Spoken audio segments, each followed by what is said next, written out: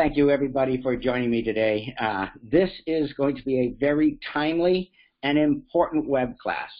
I'm going to teach you how a 1-hour legacy talk is going to produce a lifetime of business. And at the end of the web class, I'm going to provide a link to all the legacy questions that I'll be talking about during this process so that you can stay fully engaged throughout. This is going to be worth every minute of what you're going to see. So first of all, for those of you who don't know me, my name is Tom Cormier. I am the co-founder of the Living Legacy Project. Now, our mission overall is to provide free legacy education and resources so that we can help families preserve their past, enrich their present, and inspire their future by sharing their legacy stories. This is going to play into you. Working together with values-based businesses and organizations, what we're doing is we're helping to save the greatest body of wisdom in history from being lost forever. This is at risk of going extinct. So I'm glad that you're able to learn a little bit about what we do. Now, to accomplish our mission, over the last decade, we built a multifaceted story capture and sharing platform, and it includes the award-winning legacystories.org archive and sharing website, our free mobile app, and our interactive handbook that turned out to be the catalyst of the whole thing. I'll tell you a little more on that later. So providers throughout the senior care continuum, they're using our platform to bring immense added value to the families that they serve. Financial advisors and estate planners and insurance specialists actually are now the fastest growing segment of our legacy advocates.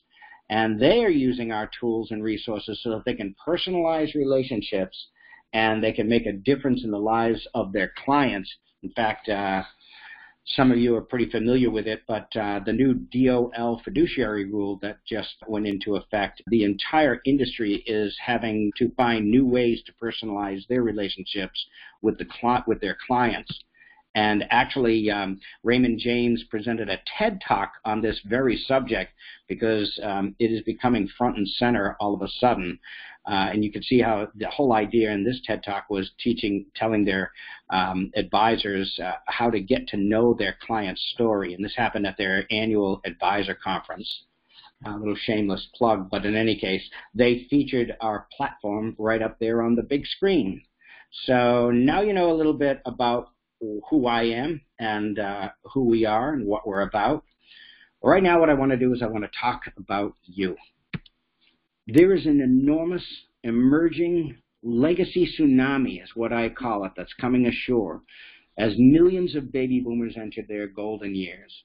The research is showing that they don't want their life lessons and experiences to be wasted. This Allianz study actually shows what's most important to boomers when it comes to passing down an inheritance. And this should get your attention right now. It's so timely, right? And it's not just boomers. Gen Xers are at the midway point in their lives, and they've already accumulated a treasure trove of life experiences. I'll talk more on that later. Here's what I want to do. I want to give you a few ways that you can use legacy talks to your advantage. You can have like I said, you can have a fantastic reason to get in front of your A-list clients without having to pitch a product. Now, I'm sure that you have clients that you probably haven't spoken to in years. Some of those might have had big changes in their lives. So inviting them to a legacy talk is a great way to reconnect in a meaningful way. In this way, more business could be waiting right there. And this is also an awesome way to mitigate any buyer's remorse, especially after onboarding a new client. When you invite the client and even their spouse to have a legacy talk after a sale, it's going to show them that they made a great decision. And obviously, as you can see, it's going to be more likely that they're going to refer you to others. This is how you can grow business. And not only that, to grow business within the family so you can go deep to build your practice, not just wide. And with all the investment of time that you're putting into acquiring one new client, doesn't it make sense to get more out of each client than always chasing new ones?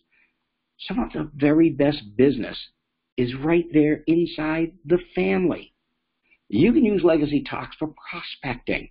Sometimes it's better to acquire clients by coming in through the side door. What I mean by that is when you tell people that you're a legacy advocate, it's going to get their attention.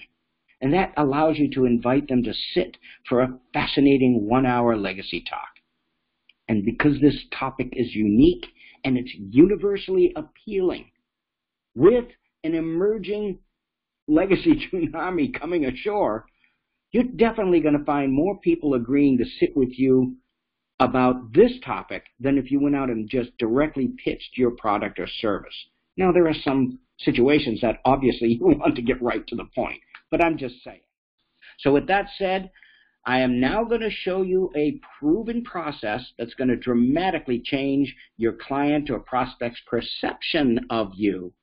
And that from being their advisor to a valued friend and a legacy advocate. Let me walk you through the 4 stages of the legacy talk. Okay, so we're going to create the environment, and then we're going to get the client to talk about others, and we're going to get the client to talk about their story, and then we're going to have them talk about life. And each one of these stages builds upon the previous, and they're specifically designed to progress from breaking the ice to then really getting the stories to flow. So there's actually a science to how this was developed. Matter of fact, we developed this process by training over 5,000 hospice caregivers how they could elicit and record stories of their patients. And this happened under the most difficult circumstances. So let's get into stage 1, creating the environment. So as you might expect, it's going to take a little while to get the stories flowing. But once they start, the last thing you're going to want is to be interrupted or distracted to kill the mood. So what you want to do is you've got to take a few minutes to eliminate as many distractions as possible. The obvious things. Set your phones to vibrate. And if this is happening in your office, ask your assistant to hold your calls. You just can't stop the flow, okay? And then what you want to do is you want to find seating that feels like home. Even if it's in your office, try to set that environment, whether it's on a comfortable couch or at a kitchen table. You want to kind of treat this whole vibe just like if you had friends and family visiting, because that's actually what it's going to be like. It's actually going to be productive and helpful if you invite the client's spouse or a partner. And even more so, if you can invite an heir or an important family member, that is great too. Not too many in the conversation, but a few key members. This way, all at one time, they're going to get to know you more on a personal level, and you'll get to know more on them as well. And I'll show you how that is going to be impactful a little bit later. Bottom line is, you just want to make sure that you're in a private and comfortable setting, no distractions, for a full 60 to 90 minutes.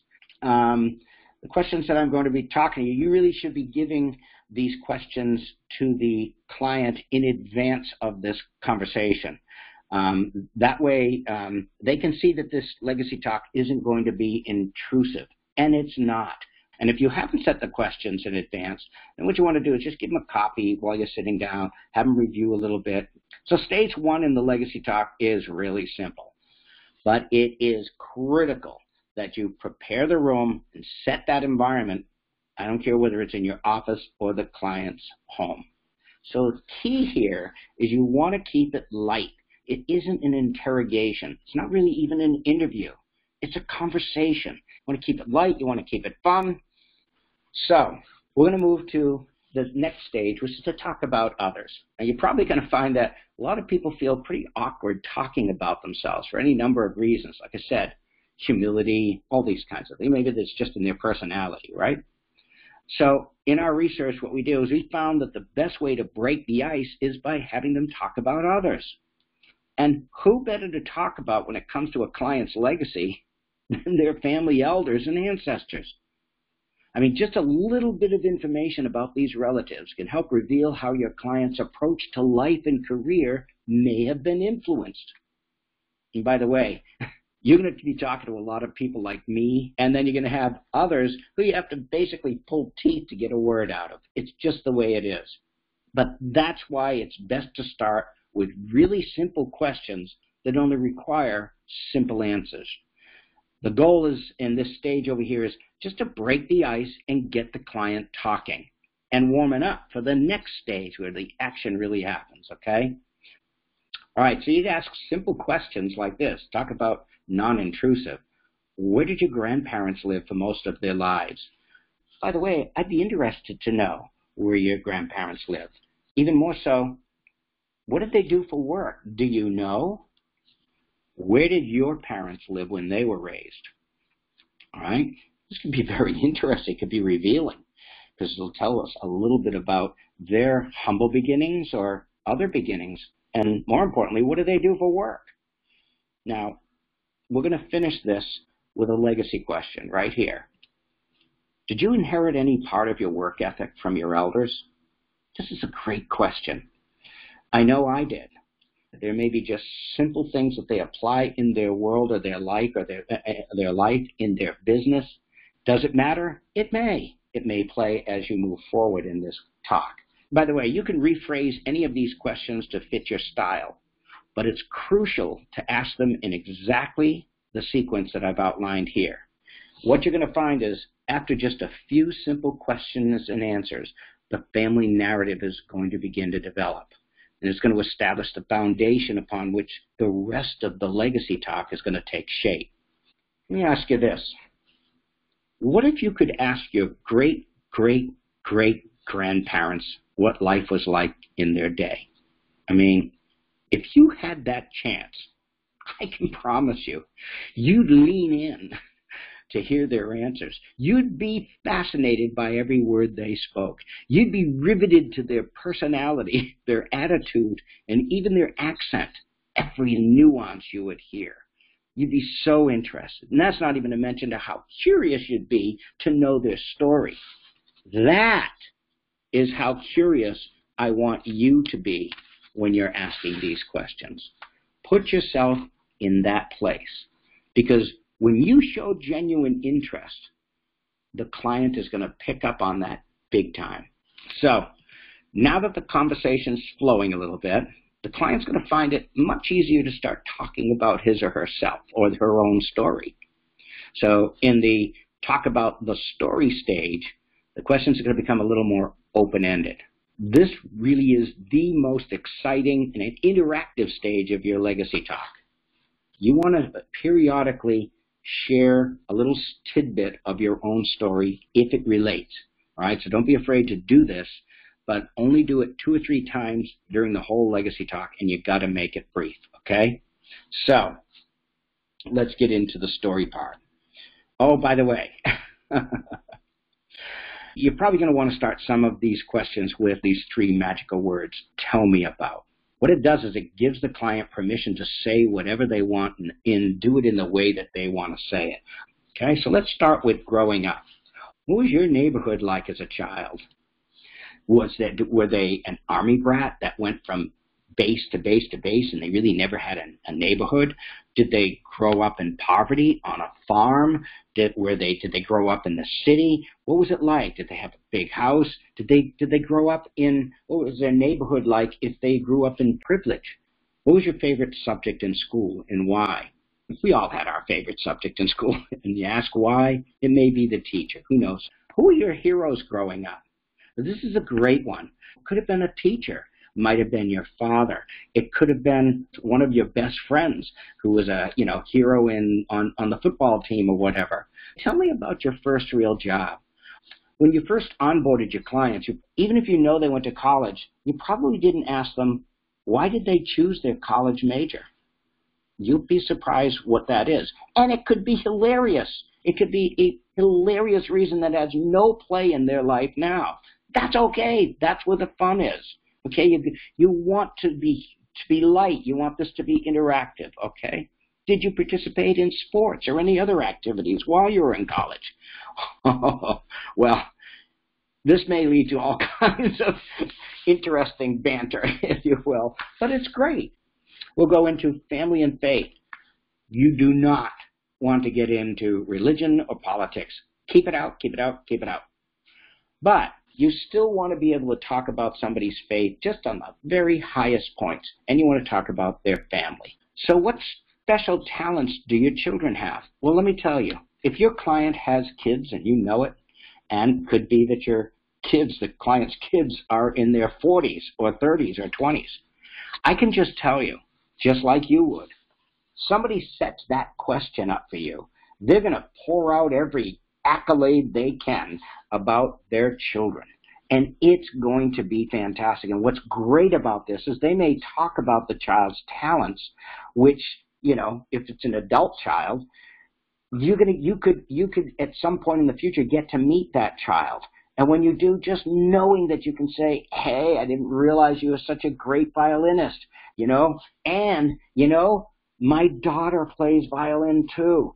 It's those little things you pick up that you're never going to get in a discovery meeting, okay, in your first onboarding questions. That's what the power of this conversation is. Then you move to how did you come to know your faith? Now, obviously, this is easy if you know that the person is a spiritual person, if you know that about them. But they may not have a faith. They may have fallen out of their faith. If they did have a faith, I can tell you, this is something that everybody wants to be asked, and very few people will ever ask them it. Something substantial made them know their faith. And because of this, it's going to be a great story. Has your faith ever been tested? So think about that, right? Nobody who has any faith has gone through life without it being tested. These are their life lessons. And, you know, they have them in them just like you do. And, you know, the problem is that nobody's ever taken the time to ask. And here you are, their legacy advocate now, taking the time to not only ask, but the time to listen. This is powerful stuff, folks. I'm just telling you. Service and career. When you ask them what causes they support, they'll tell you which one of them are. If you're a financial planner, you're certainly going to get a hint into that world, and you'll know that those sorts of things, okay? Have you served in the military? When? Where? What branch? Who or what inspired you to serve? Not just in the military, but to serve the cause you care about most. What is one of your proudest career accomplishments? Who or what inspired your career path? What made you choose the career you're in right now? This could have stemmed all the way back to what was your favorite subject in school, or what was one of your heroes when you were growing up, or what ethics did you get from your parents or grandparents? On the other hand, it could be, I did all the conventional things and none of them worked. And one day I saw this opportunity and I said, this is what inspired me. So now we're going to move on to the talk about life stage. These questions are what legacies are made of. So let's go into these. I'm sure you've been asked it or thought about it yourself. How do you measure success in your career? How do you measure success in life generally? What is one of the best life decisions you ever made? This might be a great tell me about. Tell me about one of the best life decisions you ever made. My wife's going to tell you, or would tell you, it's marrying her 47 years ago.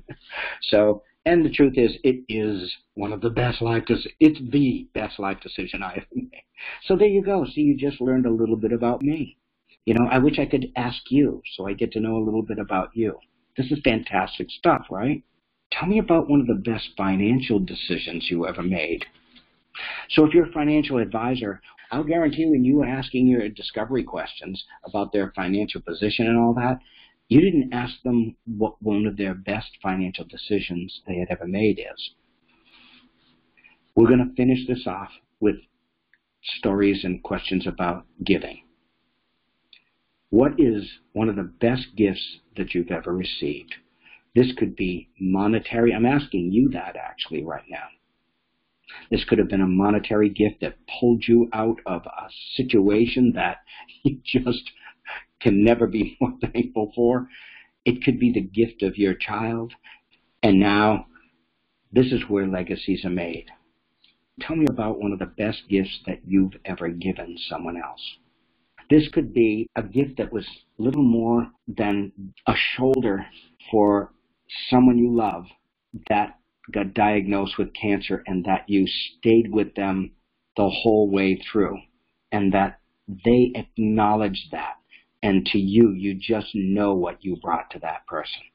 It could be that you donated to start a nonprofit that changed the lives of people in the community, that saved lives, who knows. It could be any number of things, monetary, emotional, who knows. But this is what legacies are made of right here. And this is a fantastic way to end a legacy talk. But as you can see, in only about an hour of you can see why you don't want to interrupt this. An hour of uninterrupted, fascinating conversation, you're probably going to learn more about your client's values and their own life experiences than his or her own family. They're going to be awakened to the treasure trove of wisdom and experiences that they have and that you helped reveal. And with this profound awakening, it will be such a wonderful experience. What do you think? They're going to want other family members and close friends to have that same experience. So when you finish the legacy talk, well, the situation is probably going to present itself so that you can begin discussing their financial legacy or other issues that relate to your service. But what you want to do is you want to give them a tangible takeaway. And that takeaway needs to help them continue to have more legacy talks with the family. You just opened up their eyes to the value of what they bring. And since you're now the family legacy advocate, you're going to have plenty of good reasons to meet them more often. And, of course, the more often you meet, the more opportunities are going to present themselves. And that's why we developed the Legacy Stories Handbook. You can actually go staple your business card or write a personal message on the inside cover. And this way, they're never going to forget who helped them start building the family legacy. This is how legacy advocates can quickly form a durable relationship with their clients and the families that can produce a lifetime of business. But they're not going to be jumping ship on you just because of the next, shiny thing.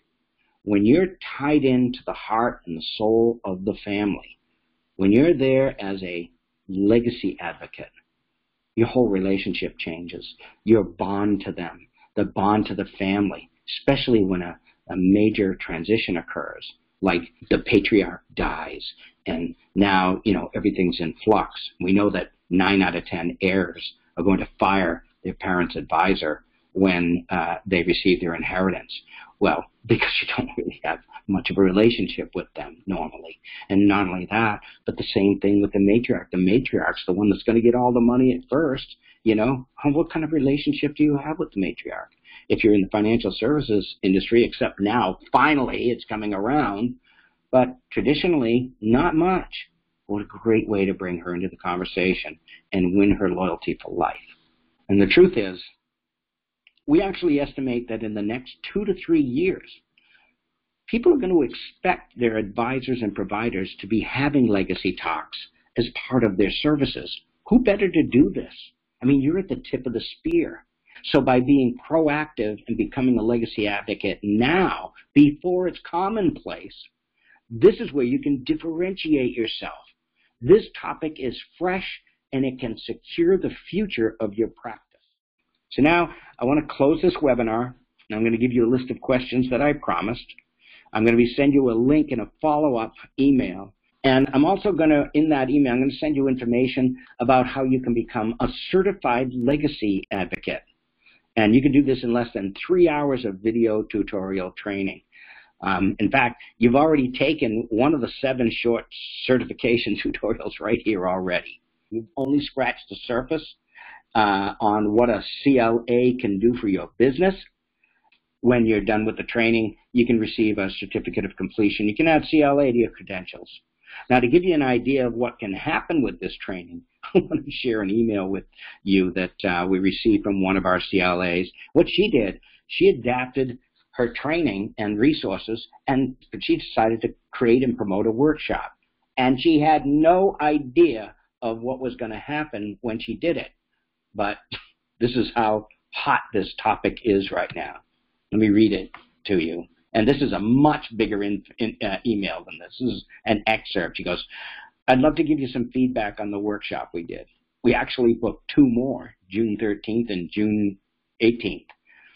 Because the first one filled up so fast, we had to turn people away. Who turns people away, in a workshop, right? It just doesn't happen. There's always half the people show up. It's crazy, right? We sent out a survey following the event, and we had responses with very high marks on every question. I think we've hit a hot button, and I sincerely appreciate the Legacy Stories tools. They have been very well received. How about that, right? So I hope you learned a lot today, and I really hope you'll join our cause, because it complements what you do so perfectly right now. And I'd like you to become a certified legacy advocate so that you can take a lead in your community. Now, you can download the questions now. If you don't want to wait for the email that I'm going to send, all you do is go to legacystories.org and go /questions, and you're going to find information about the CLA thing there too, okay? So I appreciate the opportunity to introduce you to the Living Legacy Project, and I hope you were inspired. And I hope you're inspired to change the conversation with your clients. A great time to do this.